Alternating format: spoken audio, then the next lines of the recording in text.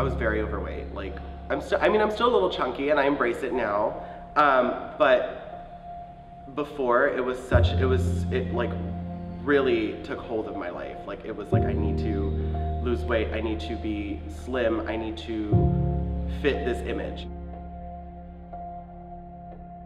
I just looked in the mirror and saw this blob of skin and this just body that I wasn't happy with. But now that I'm owning my body, loving myself as a person, as a human, as a soul, as a heart, as a brain, it's so much more freeing.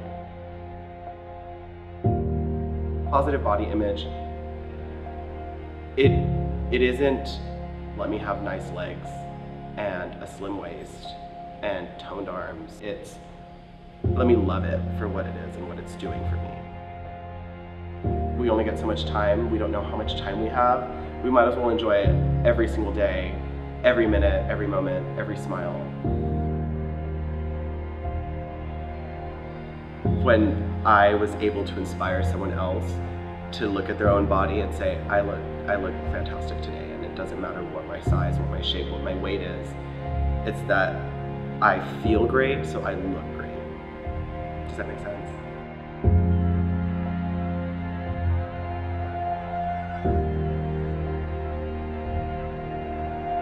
My name is Charlie, and I love my body.